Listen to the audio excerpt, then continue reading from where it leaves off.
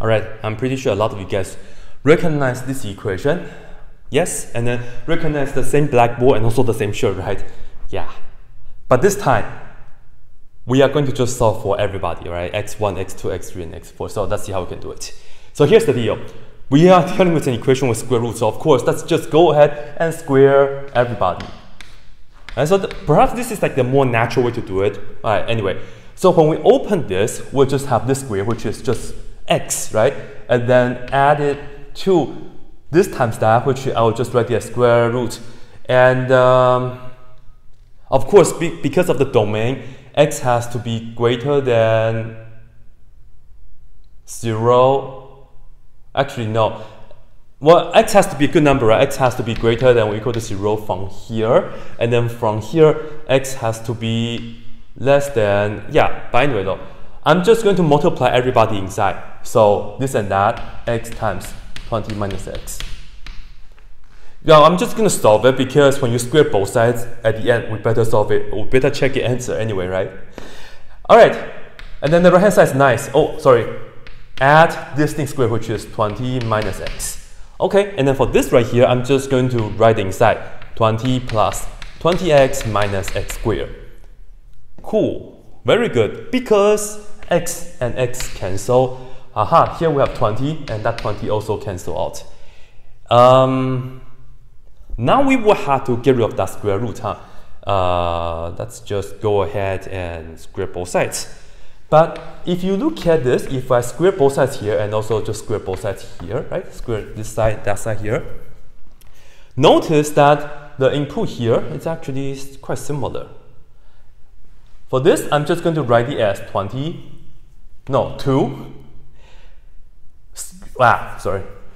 2 squared is 4. 2 squared is 4. Yes. 2 squared is 4, yes. Square root square cancel. We'll just have the input, right? So it's just x times 20 minus x. On the right hand side, notice that we can factor out an x. And then I'm not going to square it. I'm just going to write it down like this. And the reason I didn't want to square this is because if we square it, if we expand everything, it's going to be a lot of work. Why? Well, it is. You just go ahead and check it out. But now if you look at this and that, we can actually just do a quick substitution. I'm just going to call that to be y. Or better yet, I'm just going to look at it as a variable. Let's train ourselves to not use a new variable if you don't want to. I'm just going to move this to the other side. So we are going to get parentheses x times 20 minus x and then square minus 4 times x times 20 minus x, like so. And that will be equal to 0. In fact, this is the quadratic equation.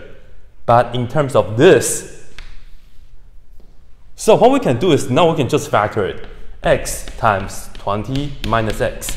And then this inside still left, right? So x times 20 minus x. And then this right here, we just have the minus 4. And all in all, this is equal to 0. Much better this way. All right, so now from here we can see that because we have everybody's multiplying is equal to 0. So from here we know x has to be 0, and from here we know x has to be 20. But for this, of course, we have to put this to be 0. Multiply this out, we will get negative x squared plus 20x, and then minus 4 is equal to 0. And just divide everybody by negative 1. So we get x squared minus 20x plus 4 is equal to 0. And let's just use the completing a square. Move this 4 to the other side. So we have x squared minus 20x equals negative 4. For this number, let's go ahead, make sure this is 1. It is 1. Take half of that is negative 10. Square that is 100. So I will add 100 here, and I will also add 100 here. This gives us x minus 10 squared, and that's 96. Completing a square.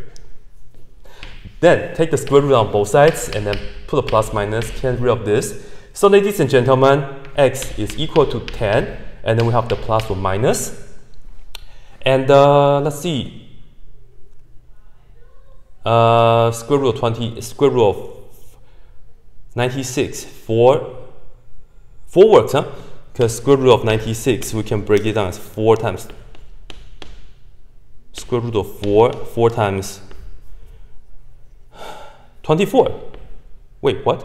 No, 16 is better. So 16 and also 6. So this right here, I'm just going to write it as 4, and that right here is square root of 6. Yeah.